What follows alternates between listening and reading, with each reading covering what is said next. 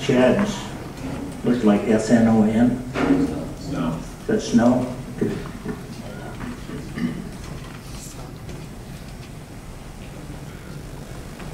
Chairman Wilson and members of the board, thank you for the opportunity to address this. And first of all, I want to commend the board for last month's action denying the acceptance of the donations to backfill this birther investigation. I've been coming here as a private citizen and as a member of Citizens for a Better Arizona for the better part of 4 years now, and I felt like it was the first time that the board drew a line in the sand and told the sheriff, you know, we are going to hold you fiscally accountable, and I want to commend you for that.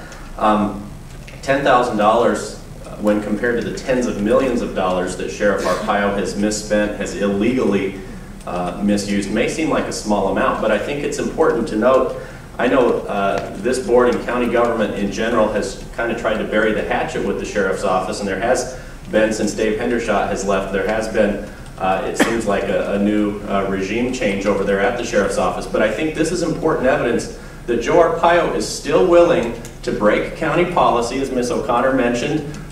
He did break a county policy that requires him to get approval for travel outside of the continental United States. He's still willing to break that policy, and he's still willing to illegally misuse large amounts of county dollars.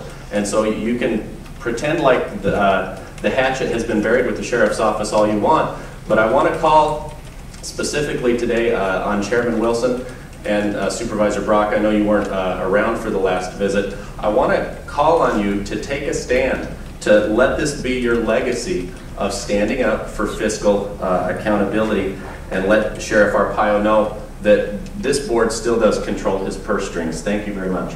Thank you.